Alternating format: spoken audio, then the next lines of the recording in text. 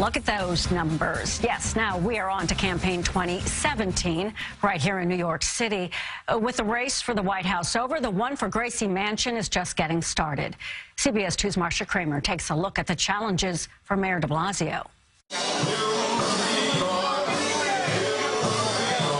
The cheers were loud. The re-election strategy of Bill de Blasio even louder. Come out of the box early with big endorsements to scare off potential challengers. A city for everyone, and a city where everyone has a shot. Today's endorsement by the sanitation union coming less than a week after Donald Trump won the presidential election, and it was clearly intended as a psych out.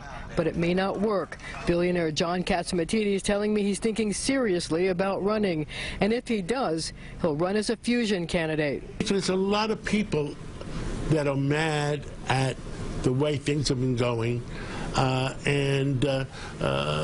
like Donald Trump.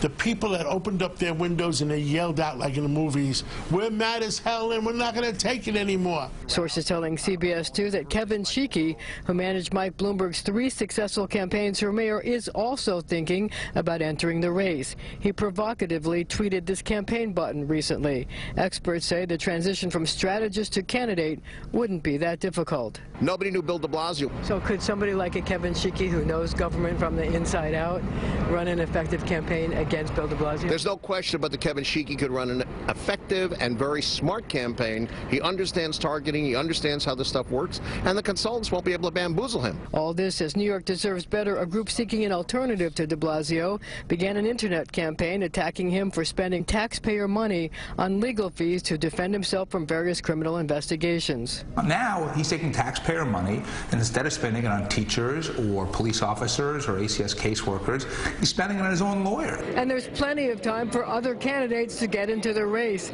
The filing deadline isn't until next June. In Lower Manhattan, I'm Marcia Kramer, CBS 2 News. And so who might those be who file? Other people said to be thinking about running for mayor of New York include Brooklyn Congressman Hakeem Jeffries, Bronx Borough President Ruben Diaz Jr., Comptroller City Scott Stringer, and Republican City Councilman Eric Ulrich.